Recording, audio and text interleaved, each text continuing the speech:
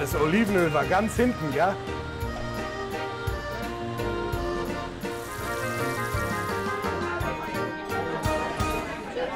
All right, just to make sure that you're really you had zucchini bites, Rahm schnitzel.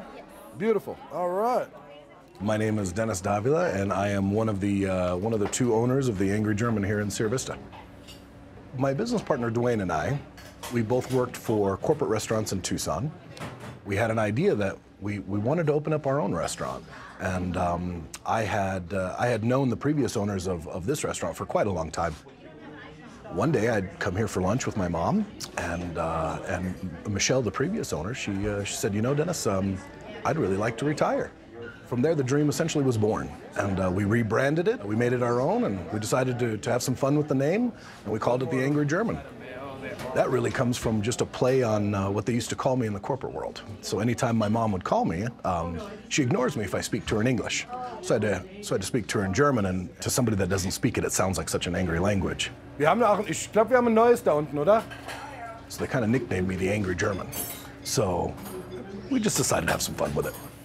Peace is on its way. Bravo 2? Bravo 2. 2021, yep, November of 2021. It's been very, very good.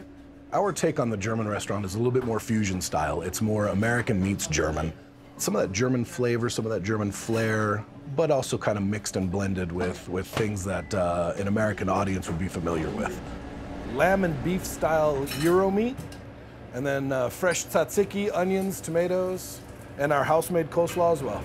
Our potato salad is quite literally the mixture of a German recipe and an American recipe, and we played with that too and decided to call it NATO potato salad. We also have an active bakery. We bake cakes, we bake pastries. Most of the pastries we bake are French style. They're not German style pastries. We do have a few German styles, but most of them are French. And that's kind of what we were going for. Granulated sugar, mac mix, beautiful. There you go. Let me grab you a check, my friend, and I'll have one of the boys come and do that real quick. Yeah. I was originally born in Wiesbaden, Germany, and my mom married an American soldier, and he adopted me.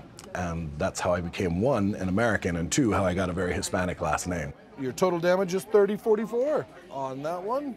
People do talk about the fact that there's 3 German restaurants in Sierra Vista. There was actually, until recently, there was 4. And one of those ladies recently retired, and she was not far from here either. I think it's the military base that drew that, and it just kind of became almost a natural thing to have German restaurants so close to a military base.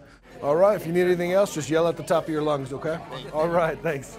Looking back on it, I think I probably made the best decision that I could have possibly made. Thank you. Behind. Opening up your own restaurant it's not easy, and the first year can be challenging. The one that you had today, the cheddar with the green chili, so they kind of dance well together, I think. I would say to anybody out there that's considering doing it, put a plan together and chase your dream. You won't regret it. Well, I'm here to do more than just look pretty. Excuse me.